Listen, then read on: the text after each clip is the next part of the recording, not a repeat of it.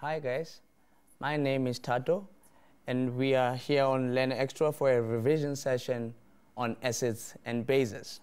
Now I want us to quickly take a look of what is it that we need to learn for us to make this session achievable. Now let's quickly look at our checklist.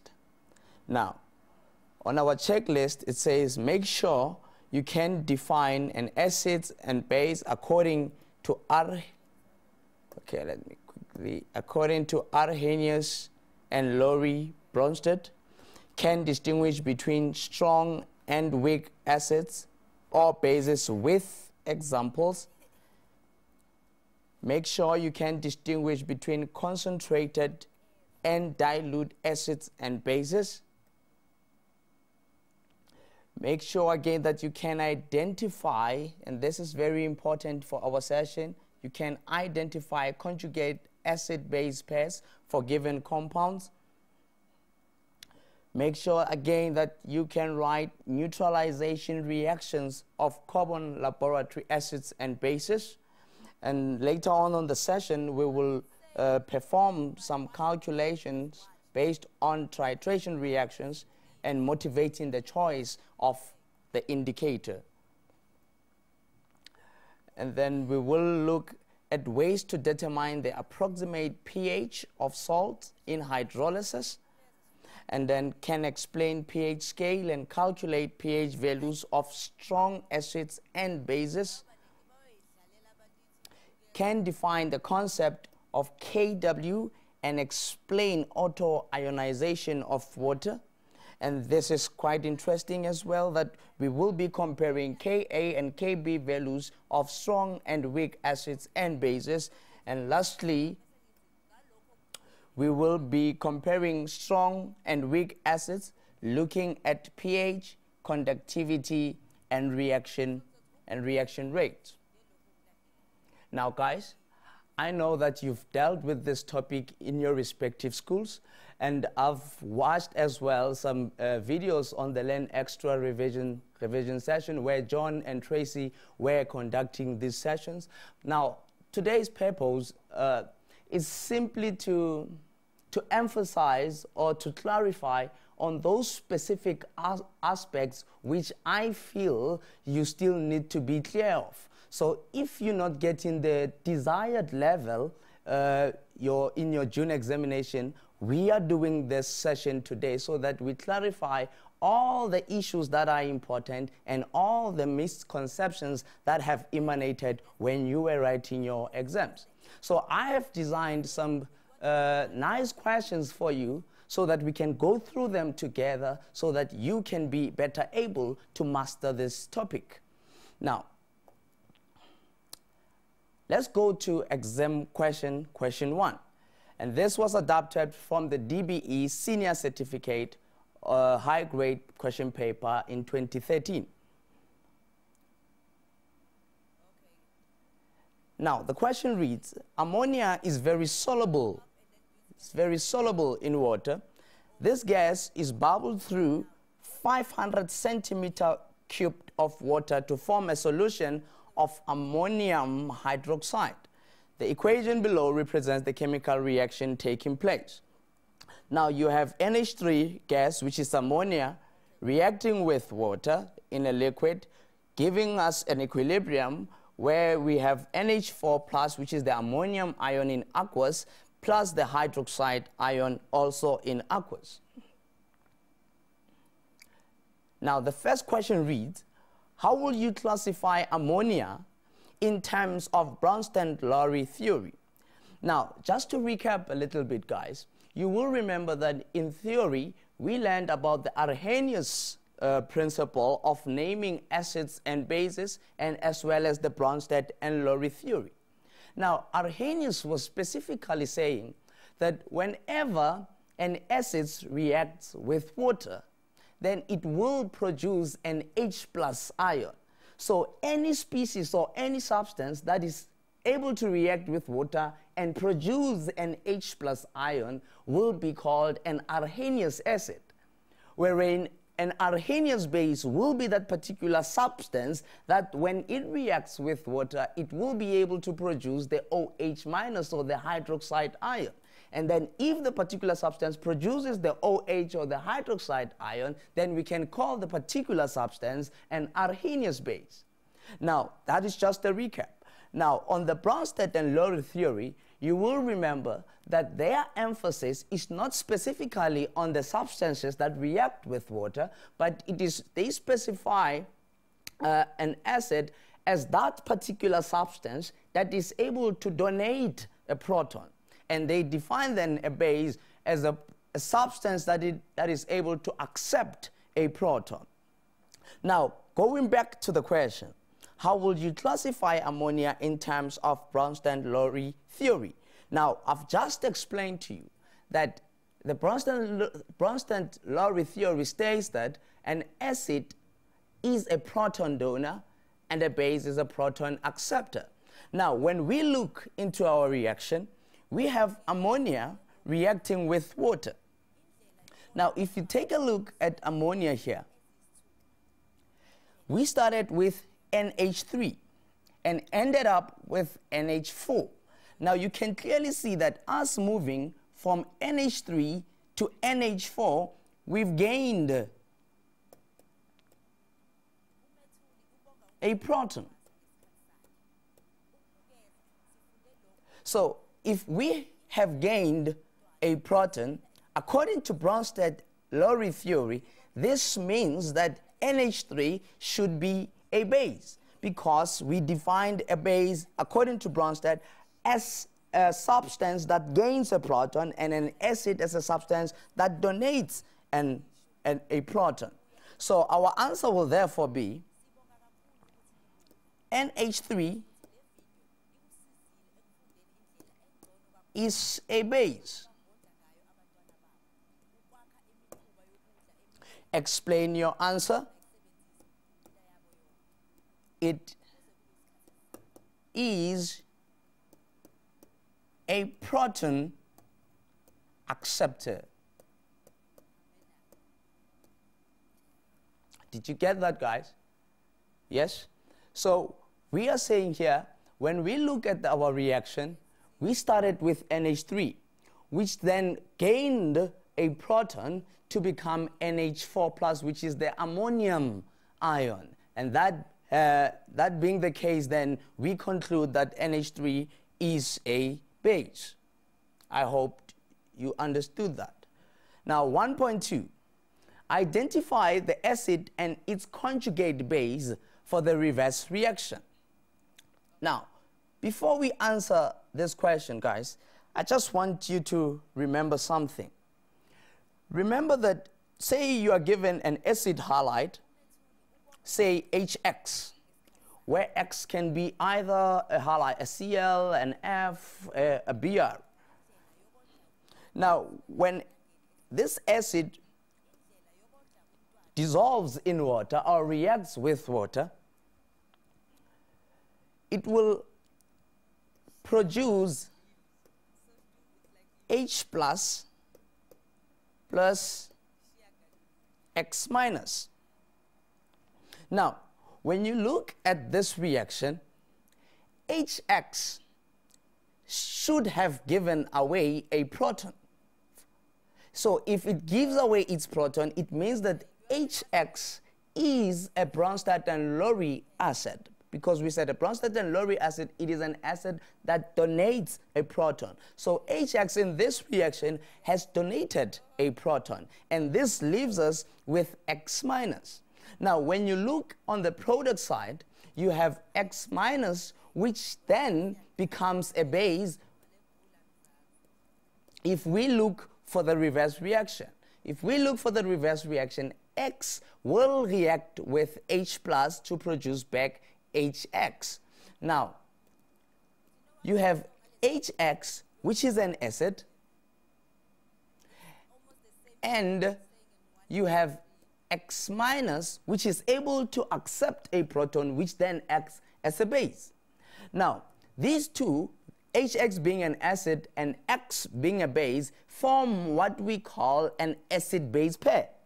But what is the difference between the HX and the X minus? One can clearly see that this molecule, which is HX, has a hydrogen and X minus does not have a hydrogen. Guys, this is what we mean by a conjugate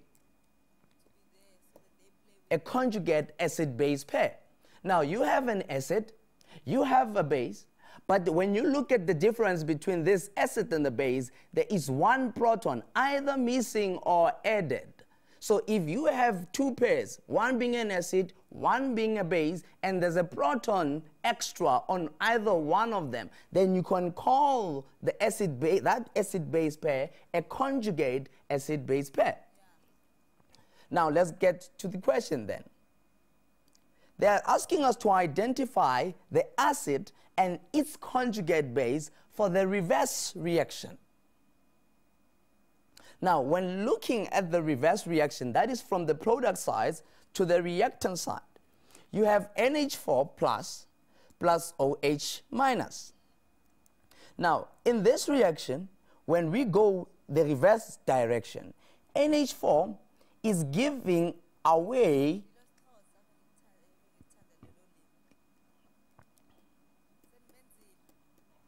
a hydrogen ion, because we started with NH4 plus, but we ended up with NH3, meaning we've subtracted from 4 to 3, we've subtracted a hydrogen ion. So meaning in this reaction, the NH4 plus is giving away a proton, meaning we can say the NH4 plus in this reaction becomes an acid and the OH minus becomes the base.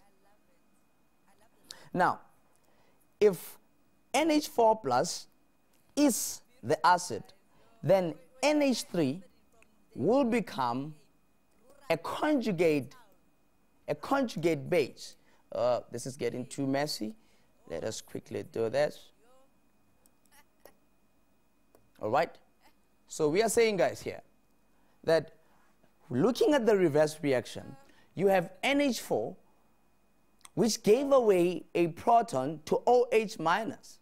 Then when NH4 gave away a proton, it became NH3. So if NH4 gives away a proton, NH4 plus, which is the ammonium ion, becomes a proton donor, meaning it is an acid according to Lowry and Bronsted. Now, since it has given away a hydrogen ion, a proton, NH3 then becomes a conjugate base of this acid called the ammonium ion. That is when looking at the reverse reaction. Now, if we were to look for the forward reaction, where NH3 reacts with water at equilibrium with NH4 plus in aqueous plus OH minus.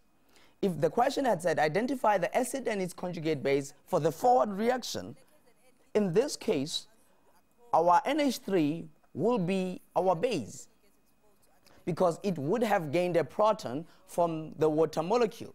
Then the water, because it gives a proton to NH3, water will therefore act as an acid. Now, when NH3 has gained a proton, NH4 then will become a conjugate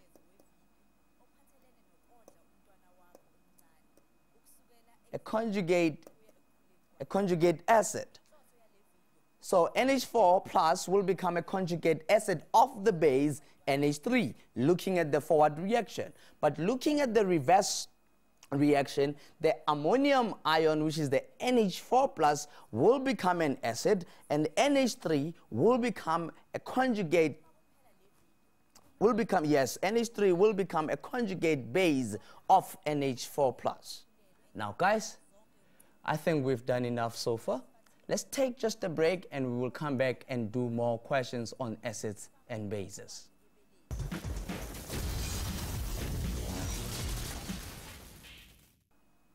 Let's go to, I think we are done with this one. Yes, it was 1.2. Let's go to our next question. All right. So here, ammonia is very soluble in water. This gas is bubbled through 500 centimeter cubed of water to form a solution of ammonium hydroxide. Okay? The equation below represents the chemical reaction taking place. So we have ammonia again as a gas reacting with water liquid to give us NH4 aqueous and OHO, the hydroxide ion in aqueous. Then we are told that the diagram below represents the micro view of a sample of the molecules in the beaker. Now note, these molecules which are in this beaker, they represent the following chemical reaction, which is then reversible.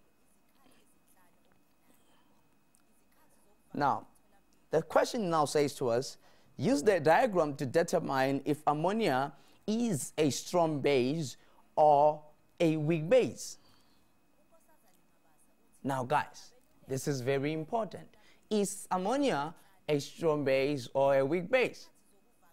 Can you give me the answer? Yes, yes, ammonia is a weak base. But then what determines, how do we know if ammonia is a weak base? What determines its strength? What is the common characteristic that one needs to look at when he or she has to identify whether a particular substance is a strong or a weak base? Now, you will remember that we defined a strong base as a substance that ionizes completely in water. That is a strong base. And a weak base as a substance or a compound or a molecule that ionizes only partially in water.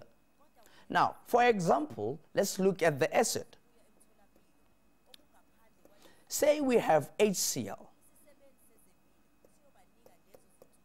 in water. Now, what we are saying here is, when HCl reacts with water, you will get,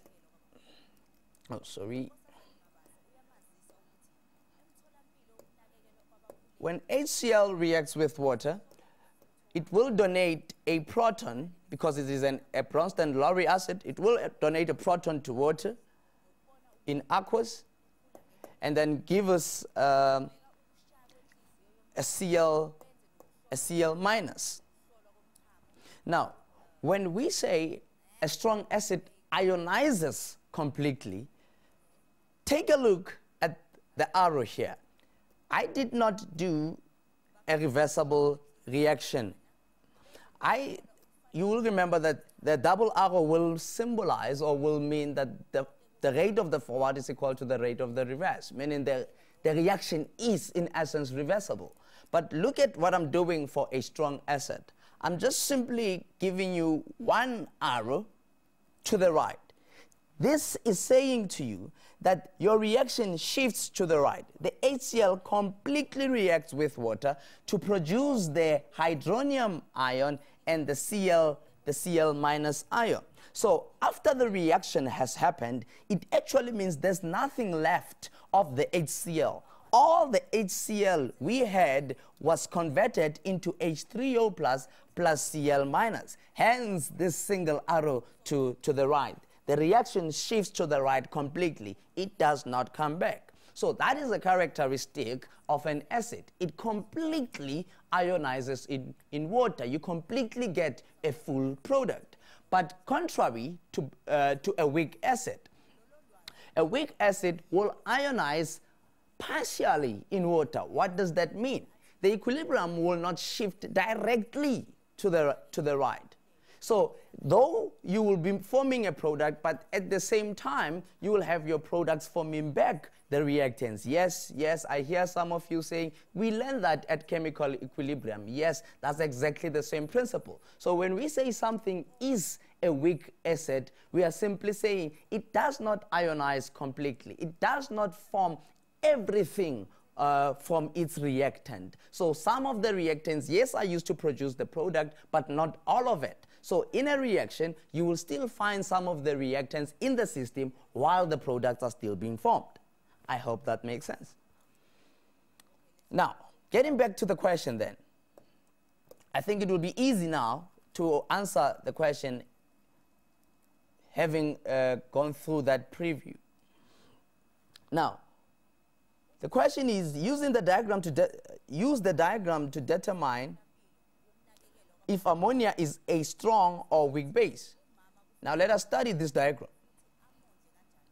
Now here you have this molecule.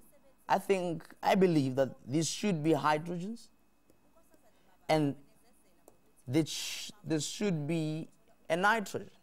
So you have NH3. You have NH3 in your container, in your beaker, and then I believe that the yellow circles will have to represent then water, H2O. Now let us observe exactly what is happening. So you have molecules of water. You have molecules of water. Let's count them. It's one. It's two. It's three. It's four. It's five. It's six. So you have 6 molecules of water reacting with how many? You have 1 molecule of ammonia, 2, you have 3, you have 4. Yes, you have 4. So it's 4 molecules pink and 5 molecules of water which is green. Now let us look what is happening as the reaction proceeds. What we observe is the NH3 here has gained a proton, because now you have H.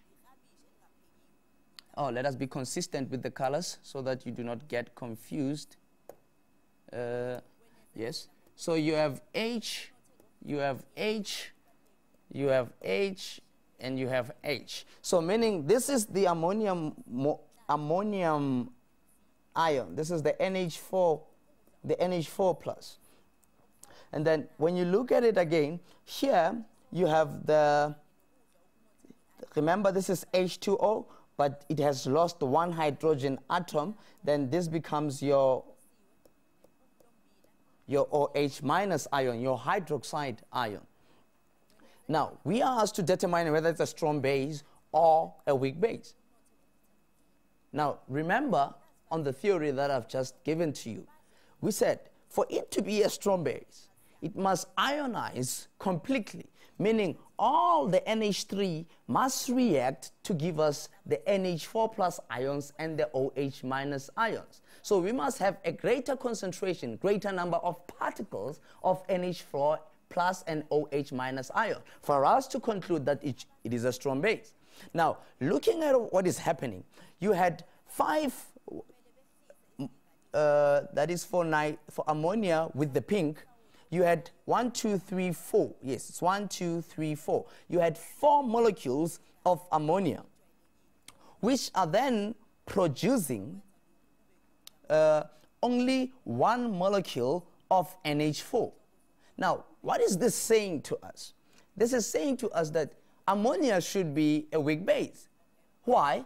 Because it is not ionizing completely. We are not getting a greater number of NH4 plus ions as the product. So we are not dissociating completely, because we still have a greater number of ammonia ions, not ions, of ammonia molecule on the reactant side, but we have a lesser amount of ammonium ions on the product side. Now this means that ammonia did not ionize completely. So the answer to the question will therefore be, is ammonia a strong?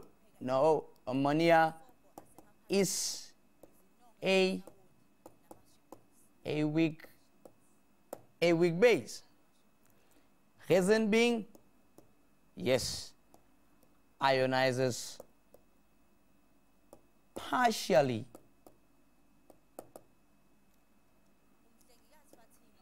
It ionizes partially in water. Are we clear, guys? Yes. Let's move to the next question then. Now, 1.4. Predict the pH of the solution. Now, you would remember that the pH scale ranges from 1 to 14, where 7 will be neutral. Then anything less than 7 will be acidic, anything greater than 7 will be basic. Now, we are asked to explain, or to predict rather, we are asked to predict the pH of our solution. Now, let us look at what is happening here. As the reaction happens, you are producing the NH4 plus ions and the OH minus ions. Now, the OH minus ion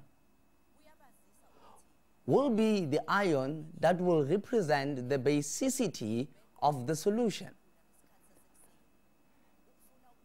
Then, as we go down, remember that the pH is equals to minus log of the concentration of the H plus. And the POH is equals to minus log the concentration of the OH minus ion. Now,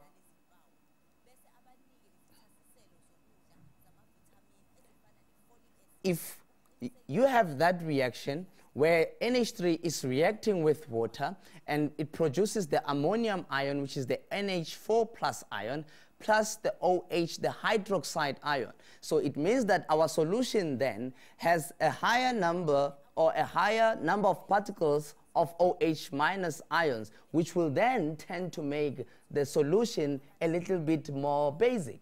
But had we had maybe the H plus ions, that would have resulted, or the H3O plus, the hydronium ions in our solution, that would have resulted in our solution becoming at least more acidic. So because we have the presence of the hydroxide ions in the solution, then we can predict that the pH of this solution should be at least basic. So the answer then to this question that says predict the pH of the solution, we are saying because of the formation of the hydroxide ions in the solution, we therefore predict that the pH of the solution will be basic. Now, 1.5. Explain how you could prepare a more concentrated solution of ammonium hydroxide using the same amount of ammonia gas. So the concept, we need to prepare a more concentrated solution of ammonium hydroxide using the same amount of ammonia gas. Now remember, guys, by definition, concentration, it is the number of moles per unit volume. And you'll remember that the number of moles will refer to the number of particles. That is what you learned in grade 11, the definition of a mole. So when we remember the equation to calculate concentration, that is C is equals to N over V. This equation is simply saying to us, as the number of particles increases, the concentration of a solution will increase. But if the volume increases, then the concentration of the solution will decrease, meaning CV are inversely proportional.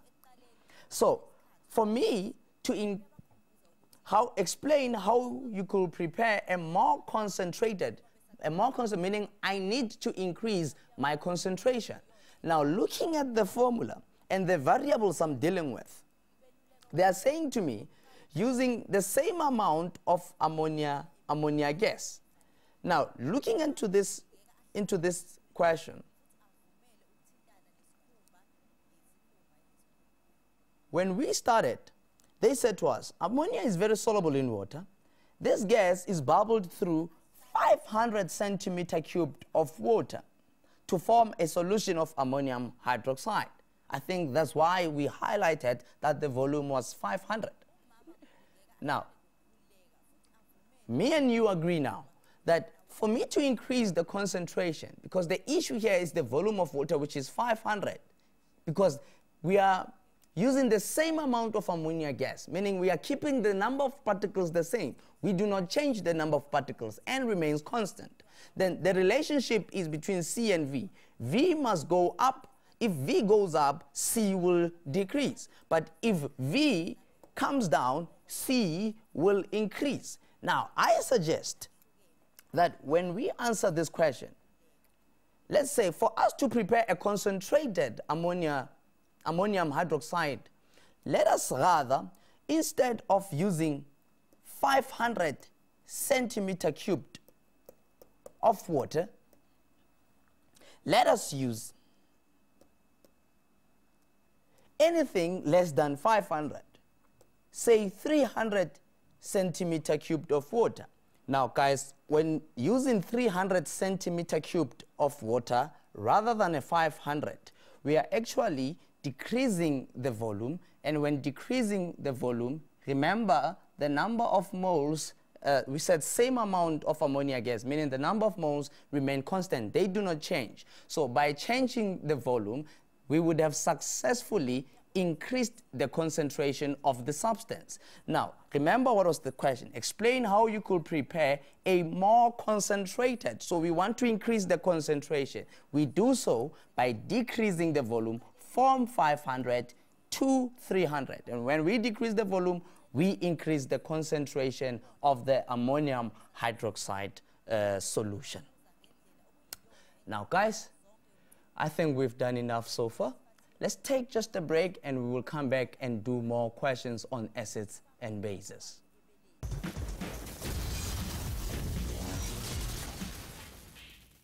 Welcome back, guys. Now that we've touched on almost all the questions that we're dealing with theory, now on the second part of it, I would like us to deal with questions now that deals with calculations. Now, I have a question lined up for you here. Let's quickly look at it. So this is adapted from the DBE. It was paper 2 high grade. That was back in 2004. Now, we have a sodium carbonate crystals. That is sodium carbonate hexahydrate. I mean, it's sodium carbonate is deca. It's 10H2O decahydrate. Is used to neutralize hydrochloric acid with concentration of 0.1 mole per decimeter cubed. So we have the concentration of the acid, it is known. Now the first question says, write down the balanced chemical equation for the neutralization reaction. Now, if we can quickly do that, we have Na2CO3 reacting with HCl, and this will give us sodium chloride plus carbon dioxide plus water. Now, they said it must be balanced. So I have 2 sodium atoms. Then I think it will be good for me to say maybe 2 there. Then this will leave me with 2 chloride ions. Then put a 2 there. And then, yes, CC. And then 3 oxygens, 2 plus 1. 2 hydrogens, 2. Then I think my equation is balanced. So this will be our answer. So we have sodium carbonate reacting with 2 moles of hydrochloric acid to produce 2 moles of sodium chloride plus carbon dioxide plus water. Now, going to the second question. We are asked to calculate the mass of sodium carbonate crystals that will be required to neutralize 200 centimeter cubed of the hydrochloric acid solution. So, just going up a little bit, we know the concentration is 0.1 mole per decimeter cubed, but we are given sodium carbonate crystals.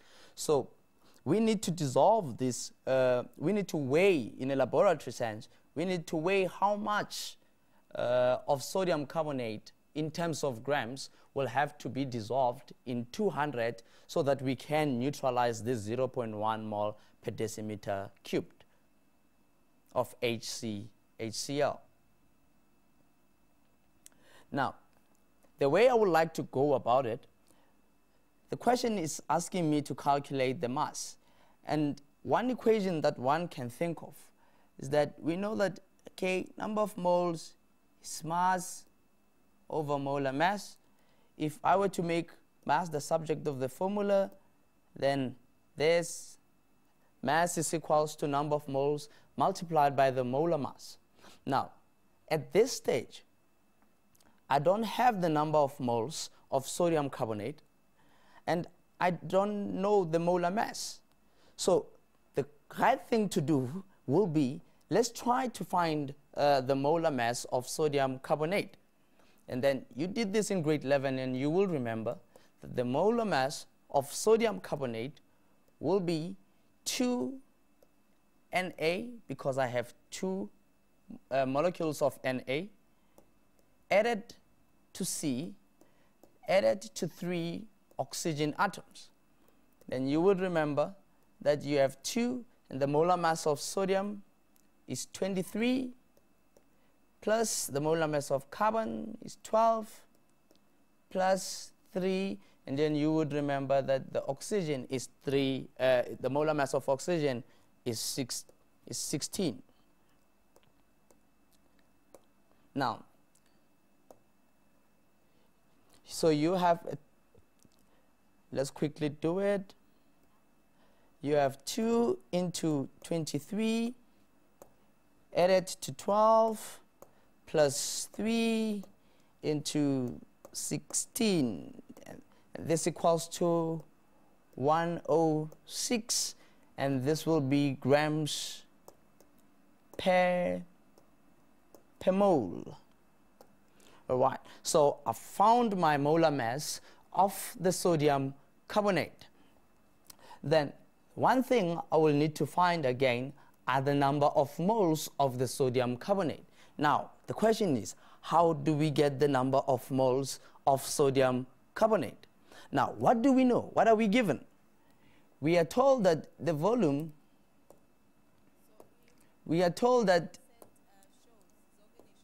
the volume of hydrochloric acid is 200 centimeter cubed.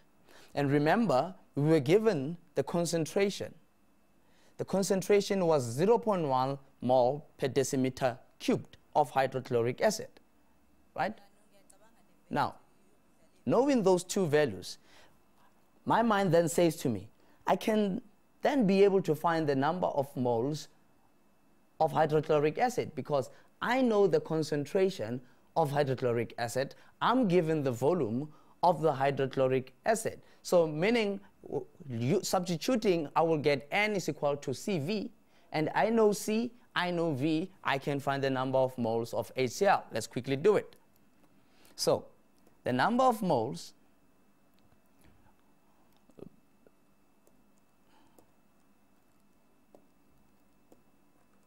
let's be consistent maybe with the color. The number of moles of HCl is equals to the concentration of HCl multiplied by the volume of HCl.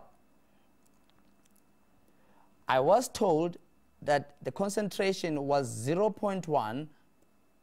This was mole per dm cubed.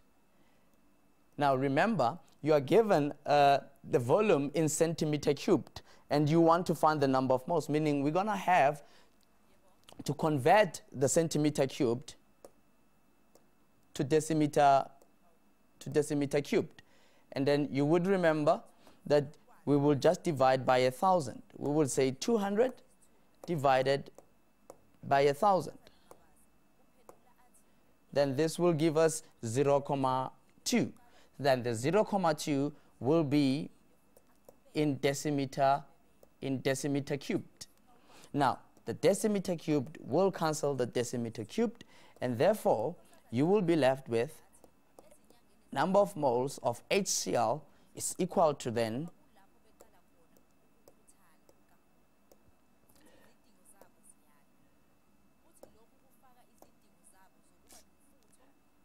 a 0.1 multiplied by a 0.2, which will give us a 0,02 moles.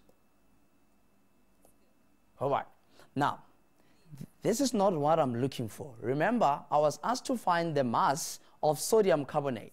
But at this stage, I've calculated the molar mass of sodium carbonate, but I just need to find the number of moles of sodium carbonate. So how do I use the number of moles of HCl that I've calculated to find the number of moles of sodium carbonate that reacted?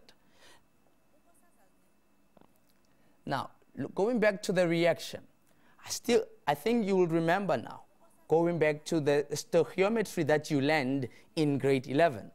You have 1 mole of sodium carbonate reacting with 2 moles of HCl. But remember, going down, all right, so let's clear our page, all right. Let me use a different color for now. You have 2 mole of HCl reacting with 1 mole of your sodium carbonate. But these 2 moles, you're using 0,02 during the reaction. You are using 0,02 moles of hydrochloric acid. But we want to know, as we are using 0,02 mole of hydrochloric acid, how much will we need then, how many number of moles will we need of sodium carbonate to react with 0,02 mole of HCl for neutralization? Now, guys, let's be realistic about this. If 1 mole reacts with 2, and 2 mole of this is 0,02, half of 2 is 1. So this means if I have 0,02 of HCl moles, sodium carbonate will need to use half of the moles which were used by HCl for neutralization. Remember, this is stoichiometry. So if the ratio is mole ratio, if the ratio is 1:2, 1 mole of sodium carbonate reacts with 2 moles of HCl. I have 0,02 mole of HCl. I need to know how many moles of sodium carbonate will I need to react with this 0,02. It will be half of that.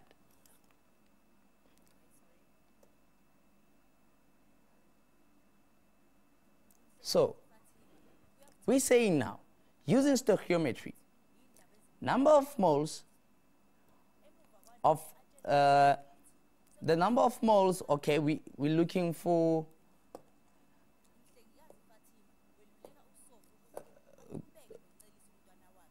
yep. So we're looking for the number of moles of sodium carbonate, Na2CO3. We're saying it will be a half of that, meaning because of the ratio which is 1:2. Then this will therefore be 0, 0.02 divided by 2, 0.01 mole. So these are the number of moles of sodium carbonate I will need to react with HCl. Now I think my problem is solved. Remember, the equation we were using said m, small letter m, which is the mass, is equals to the number of moles multiplied by the molar mass. The first part of it, we tried to find the molar mass of sodium carbonate, which we found to be 106 grams per mole. Then the second part of it, we wanted to find the number of moles of sodium carbonate that is needed to react with the 0.02 mole of HCl, and we found them to be 0.01. Now then, if that is the case, we can then answer the question by saying the mass needed of sodium carbonate to react with the HCl is N times molar mass, where N is 0.01, where the molar mass, you remember, we calculated it to be a 106. Here's it. We calculated it to be 106 grams per mole. We have found our number of moles that are going to react with the 0.02 moles of HCl. It's 0.01. Then we are multiplying it by the molar mass of sodium carbonate, which is 1.06. Now let us use our calculator to find that.